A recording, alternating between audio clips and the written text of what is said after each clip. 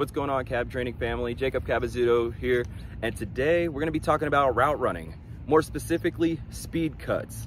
So make sure you guys like and subscribe before anything, and let's get better today.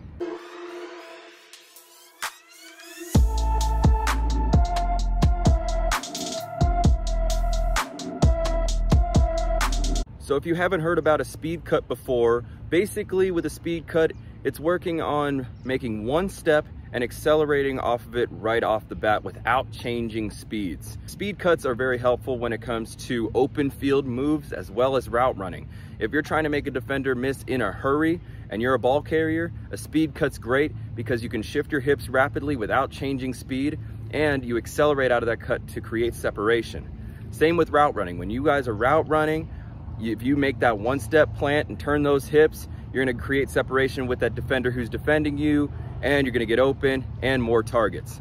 So in this video, I'm going to show you how we go through a speed cut when it comes to being a ball carrier as well as being a receiver.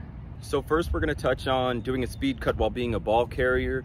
Right here, ball security is everything when doing a speed cut, because a lot of people, when they make a speed cut, they start waving the ball around and being not very careful with the ball. So one main thing right off the bat is to keep that ball high and tight while you're making a speed cut, so when you're turning, that ball is protected and nobody can punch it out. Second of all, we want to dip our shoulder just slightly when we make that speed cut so we can really accelerate into the next direction. Acceleration is key when we're playing football and when you're making somebody miss. So if you are able to dip that shoulder and aid in your acceleration on this speed cut, you're going to be deadly and you're going to be able to expose your defender and leave him in the dust. Now for route running.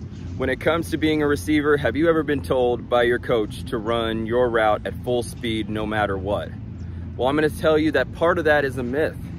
When it comes to route running and accelerating and creating separation, you have to budget your speed and you have to budget your acceleration so you could be most effective and create the most separation as possible.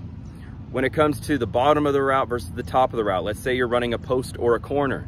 The bottom of the route, the very beginning, you should run just below full speed, 85 to 95% of your full speed.